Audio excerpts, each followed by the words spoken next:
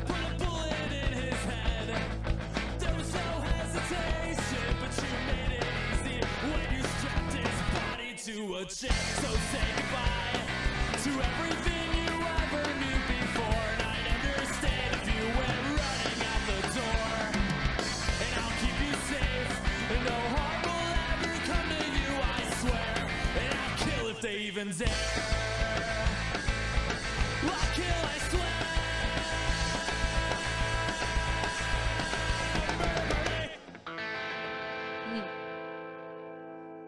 Goddamn Kiss Guy. Yep.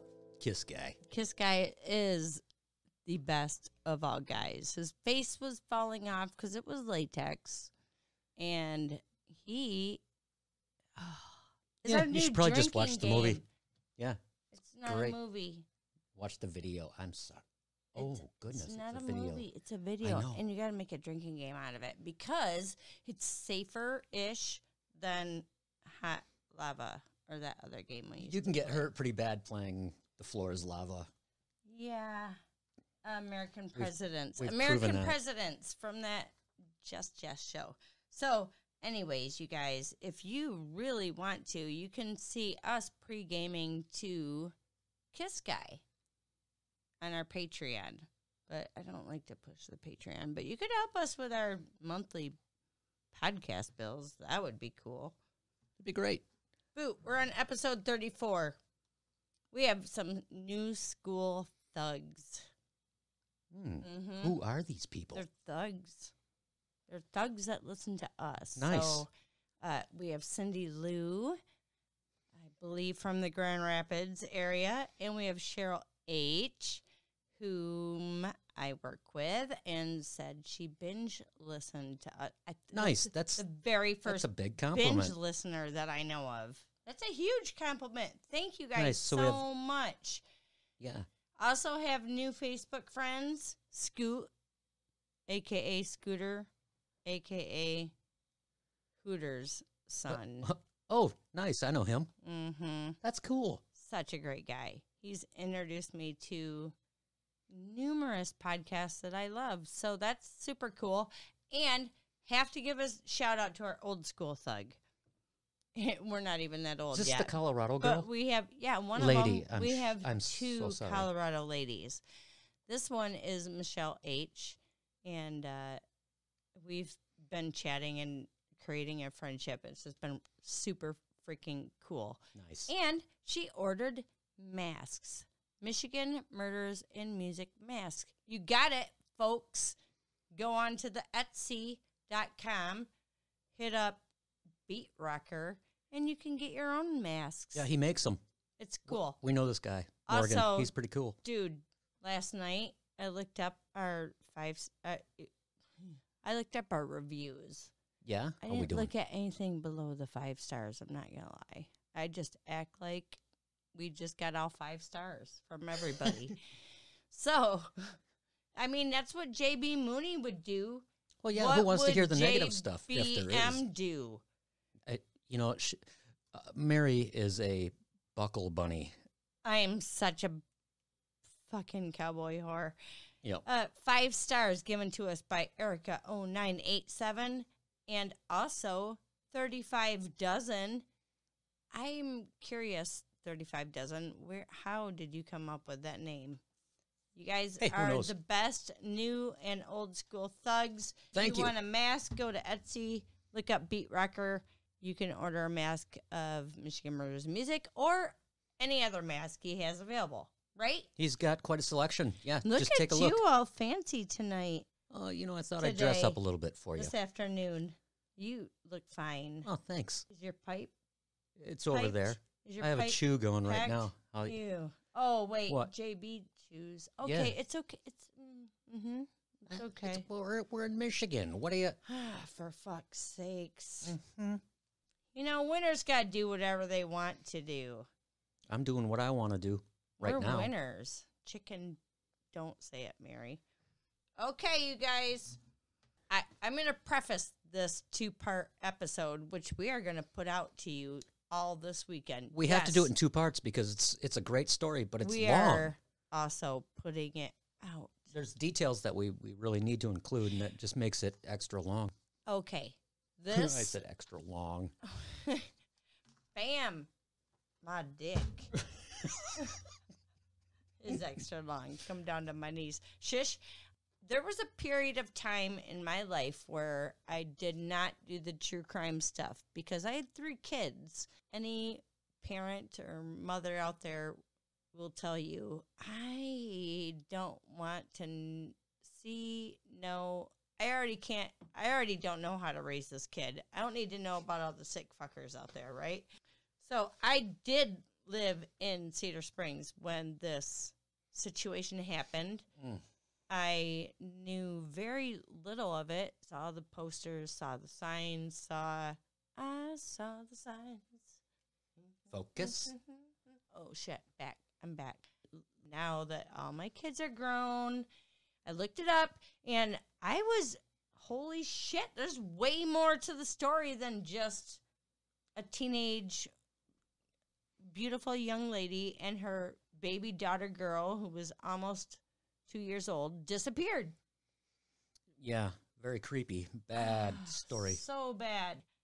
However, there's a chance that baby Shannon could be alive. And if there's anything that any of our podcasts can do, and I know there's other true crime podcasts out there, you're on the same list. Like, if there's anything we can do, it's spread the knowledge, spread what we know. If was sold off, we got to know that too, right? Right. Okay. So, Boo, we're going to talk about who? I'm sorry. That was a long intro, you guys. Not sorry, but I'm... Sorry. I thought it was going to go on for another 15 minutes. Oh, fuck off. Marvin Charles Gabrion resides on death row, federal penitentiary, Terre Hold Haute, up. Indiana. Everybody's like, I'm pretty sure back a few episodes ago, you guys told us Michigan didn't have death row. Oh, but he's in Indiana. Yeah, and we still don't have death row. And this is a Michigan and murder story, so how did that happen? Oh, we're going to get into that. Oh. Yeah. Here's your drink. It has something to do with federal land. Yeah, boy, get it. Mhm. Veen. Yep. Marvin Gabrion did not have a good start in life. He was born the 5th out of 6 kids, and they all lived in Grand Rapids, Michigan. Marvin's father was extremely abusive. And his mother had mental issues. I like to say issue. Yeah. She was a little Looney Tunes. Okay. I can't say that anymore, can I? Yeah, we can. Okay. It is what it is. I'm a little Looney Tunes. I'm not gonna lie. The parents frequently left the kids home alone, like 6 kids home alone to fend for themselves. Party. Pretty much. At one point, when Marvin was young, he became ill, but his dad really wouldn't ill. take him to the doctor. Finally, he had to because his fever was so bad. And yeah, and then when they did, do you had, know what happened? Yeah, they discovered he had pneumonia, and they had to remove like weird little piece of leather or something out of his lungs. He had something in there. It's not actual leather, but he had some leather piece like. Yeah. His pneumonia was so bad that they It's just pneumonia. Dumbass. fuck off. At one point, his mom took his younger brother and went to live with another man for a while. Just, I'm out. I'm going to go live with this guy. Forget about the rest of my 5 children that I have. And eventually, Mom had a nervous Fucking breakdown. moms like that. Ugh. And the kids were taken from the home and placed Sorry, in foster just care. punched my mic. They were. It was known that when the parents were drinking, they were physical fighters. Butcher fucking knives came out. Butcher knives. Knockdown, bitch. drag out. We're not teeth talking the knocked little out. pear knife It's- from the dollar store. it's We're like talking a butcher knife. Live or die kind of fights. It was ugly. I can't imagine. They both had extramarital sexual innuendos going on. I don't even know what that just meant. As my grandpa would say, they were pissing next to the pot. Oh, For real. that's really gross when you dissect that statement. Well, It's kind of a gross thing to do. Oh, you got me on that one. So Mom would also have the kids siphon gas. I just want to say that at one point, my brother was in charge of watching me, and my parents were working, and we wanted to ride our goddamn snowmobiles, and there was no gas in them. How dare our parents leave us with no gas? because they knew that you wouldn't be able to ride them unless you were crafty to siphon gas and mix some two-cycle oil. He tried to siphon it, and he couldn't. So I was like, look at me. I can do this. I think I was 8. I inhaled so much fucking gas. I don't know if we got in trouble. I just remember being really sick. So don't make your kids siphon gas. Just buy them some gas. They're going to go take the snowmobiles out anyway. They're going to do it anyways the second you turn around. Oh, wait, what? So one time, I heard we're riding those. when Marvin burned trash too close to the house, Oh, no, his didn't. dad rammed his head either into a wall or a 2x4 or something, depending on where you read what. There's some conflicting stories here. If you know anything about any kind of killers, Head injuries. Injuries. Mhm. Look it up. Eventually, the family would end up living in White Cloud. Boot, give me your hand. Okay. Where's the cloud of the white? It is right up about here. If you keep going up M37, you'll get to Baldwin eventually. He is So going it's- directly it's like- below his pinky and his where I ring pinched my finger, hand in the it's on the west side of the state. but here. lower by your About- wrist. I know this is hard, you guys, because you can't see us, and My that's wrist is okay. Indiana. We're way up here. Oh, what's this? We thing? live here. What's that pad of your left side pinky thing? It's above. That's the... where I pinched my hand a couple days ago at work. I didn't put a mark on my hand to show where White Cloud is. I think you did. I think you're Okay. into this That's podcast actually so about much where that you it's cut about yourself. where it is. That you That's cut weird. yourself to show people, even though we can't actually show them. You guys are the best. The family moved to White Cloud, which is not too far north of us. On the night of August 6th, 1996, Rachel had the opportunity to get away from being a great mom for a bit. So we don't like to say a lot about our victims, but Rachel was a young mom of an almost 2-year-old baby. We did say something about her, but Rachel was relatively young. I think she was She was getting her life together. Yeah, and she was 18 back in the day. If you were 18 when you had a kid, oh, you were like an old maid already. Isn't that weird? And now if you're 18, you're like looked upon, oh my God. I see people in their 40s with newborns, and I'm No. thinking, what? Near. Why would you do that? Oh my God. On the night of August 6th, she was picked up by a few friends. Wayne Davis, Mikey Gabrion. Yeah, Gabrion, you recognize that name? And his uncle, Marvin Gabrion. They all went to play cards. At one point during the game, Marvin grabbed Wayne by the throat in an overheated situation. He's like, Bart Simpson. Someone has a little bit of a temper. He's like, I'm going to choke you, fucker. I don't know if that's what he said. I'm just envisioning. Marvin said he would take 3 people home. He went by Rachel's house, and Rachel's like, that was my house. And then he kicked out the other 2 boys from the car. Yeah, so they had to find their own ways home. They just used their little feet. He threatened to kill her baby in front of her if she told anyone what he was about to do. Yeah, So she faked it to survive. Okay, so he would take her home. up. He You lose your stop. actually took her off the road about 300 feet, which is kind of an important detail. So he took her off the road into the woods. At first, she tried to comply and do the things that women are supposed to do to get the stupid motherfucker to stop raping you. Well, first she started to fight, and then she was like, I'm going to try to comply, and she did comply. But he still raped her numerous times in those woods, just like 300 feet off the road, right? When she got home, she ran past Wayne and Mikey and hid in the bathroom with a hammer until Marvin was gone. I don't know if you guys remember Wayne She and called Mikey. her They are counselor. the ones that had to get out of the car and walk home. We already told you that. God. She called her counselor and talked to her sister and decided to go to the hospital the next day when she went through the horrible steps after being raped. She then reported the rape charges to Marvin. He was eventually put in jail, and 2 weeks later, his pal Wayne post bond for him. 1 year later, literally 2 days before the trial against Marvin, Rachel goes on a date with John Weeks, who encourages her to bring her baby Shannon, 11 months old. To her sisters and father, she seemed very happy to be going on this date, happy that Shannon was being included, as the baby was a huge part of her life. She left her dad's house for the last time on June 3rd, 1997, in Cedar Springs, Michigan.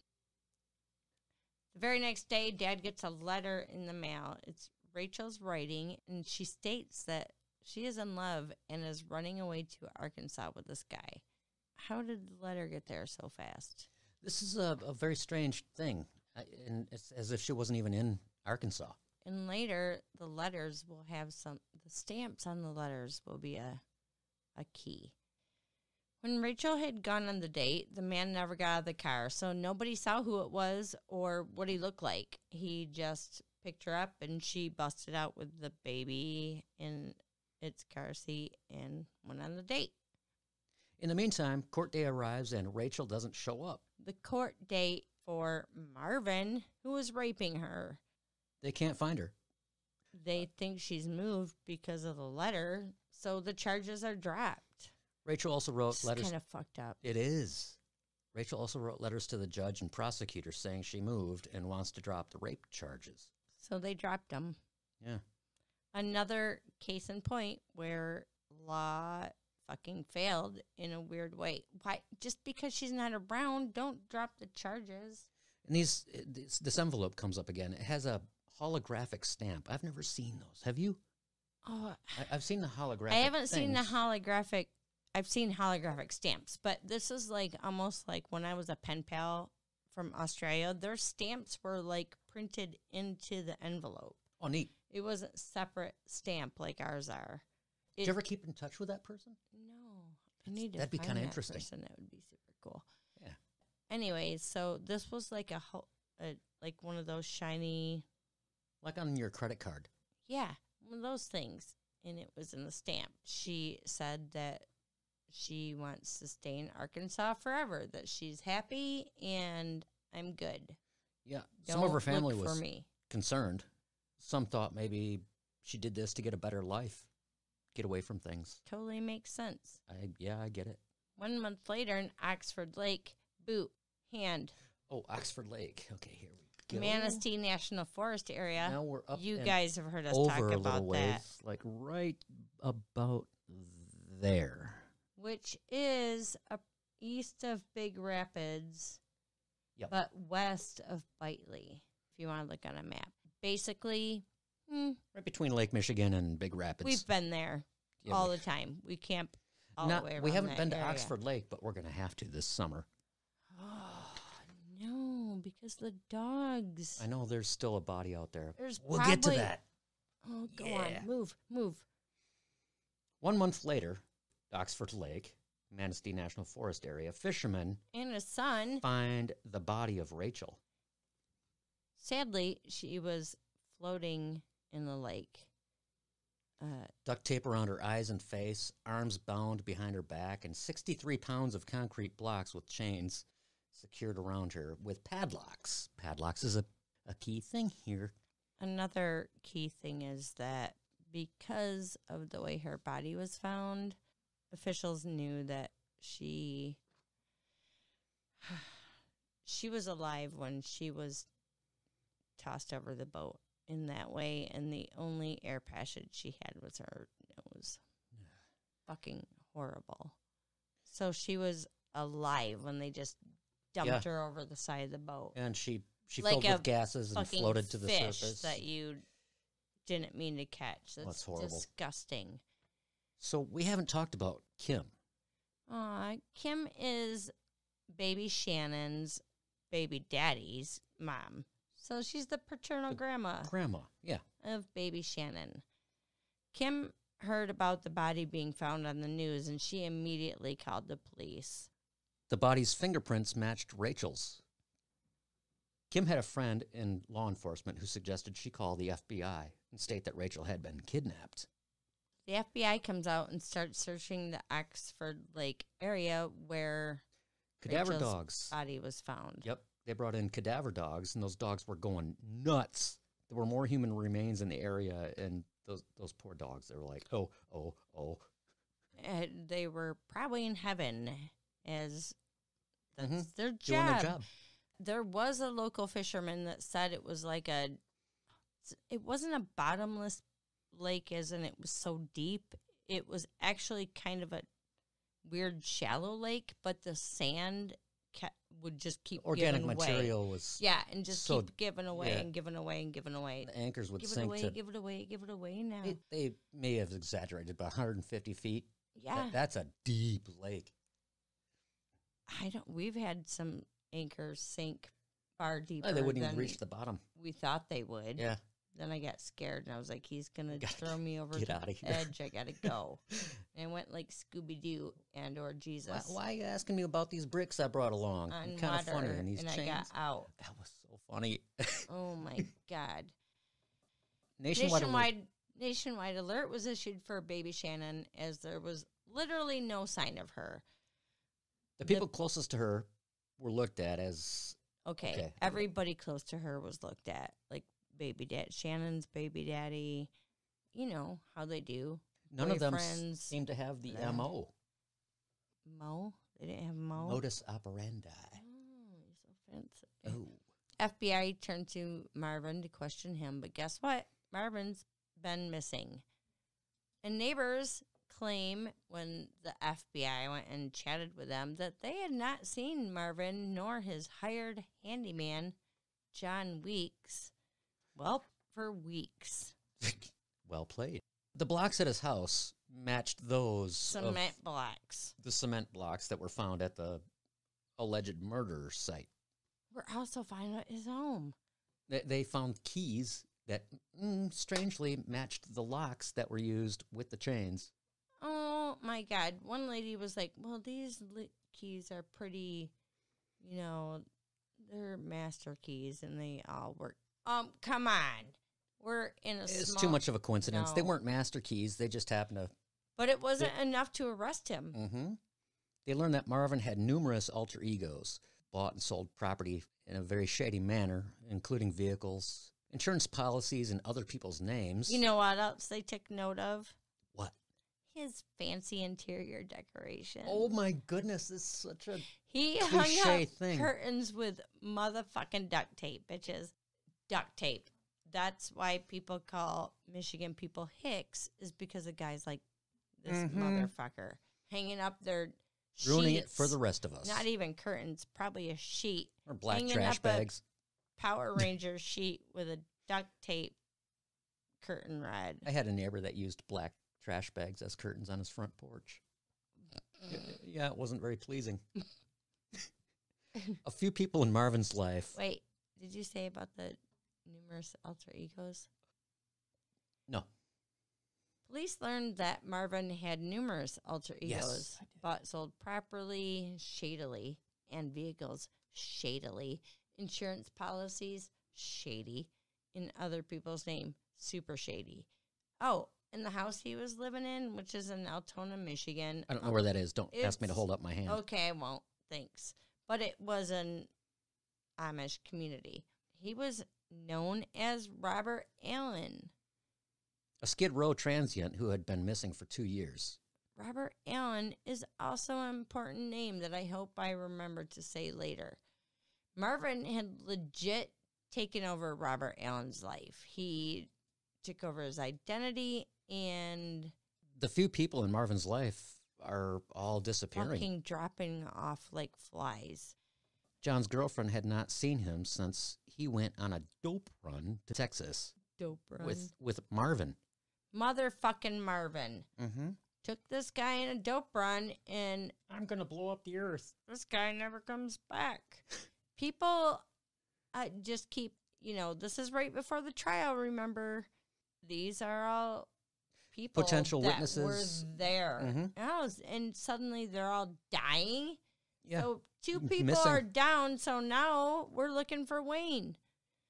You know, the shit who posted bail for him. Apparently a good friend because he posted bail. I mean, you're some kind of friend if you don't post bail for a bitch. So what's the body count now? Well, if we include Wayne, who they can't find, we're up to body count.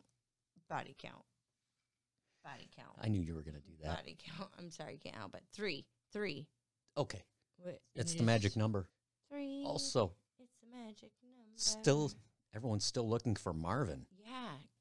Yo, let us know when you see Marvin. And it's small enough town where people let him know. So while the police were searching Marvin's house, I don't know. Yeah, it was a house. His house.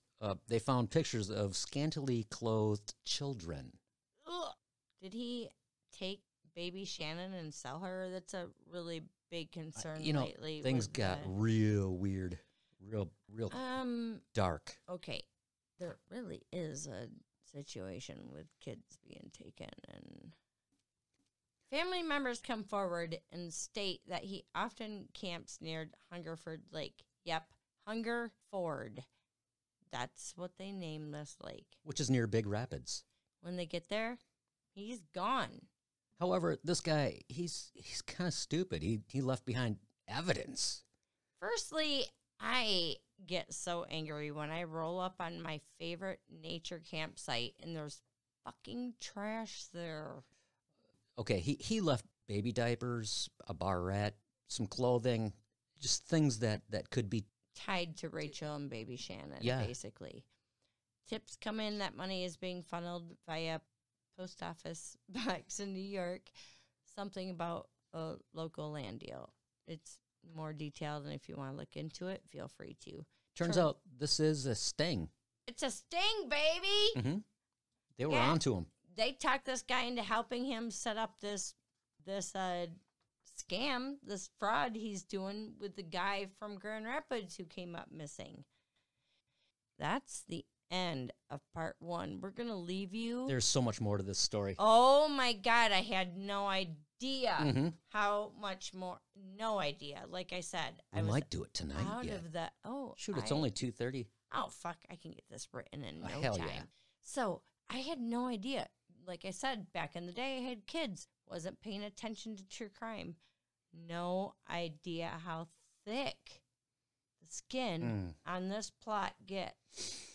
So, My while butt you're hurts. standing We by... need pads for our seats. Can you guys send Don't us some say tip that. money? My butt hurts. Oh, that sounded wrong. While you're standing by, we're going to leave you I have on a happy bony note butt, a bony butt. and a happy ending. Happy Here note, is happy ending. The War Between. Holy shit! I love these guys. Great. Oh, I say that all the time. I love everybody. Oh, But these guys okay. are really good. here we go. The War Between. Let's get it, Boot. Mm. Cheers. Right And here. now I've got to Tink. finish the next episode so we can do that for our listeners tonight. Let's do it.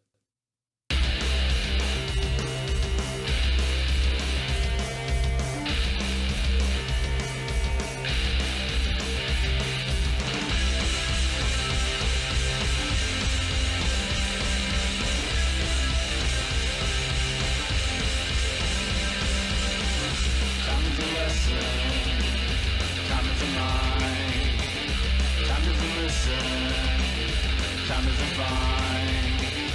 Nothing is waiting, there's nothing to find.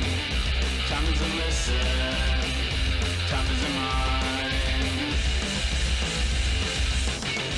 It's my last song, it's my last song, it's my last song. It's my last song. It's my last song. It's my last song. It's my last song. It's my last song.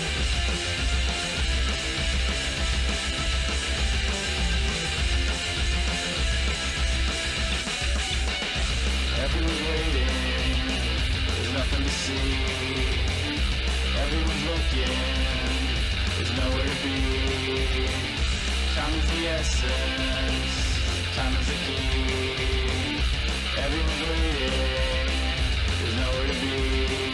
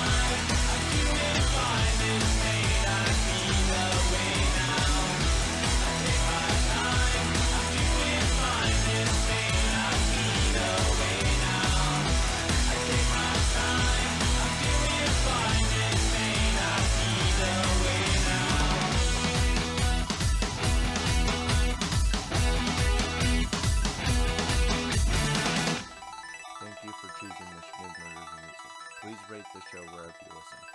Michigan Murders and Music is produced by The Boots. Episodes are researched and written by Your Highness. Edited by Your Highness. Views and opinions are the sole stupidity of us and us alone. Don't blame others, please.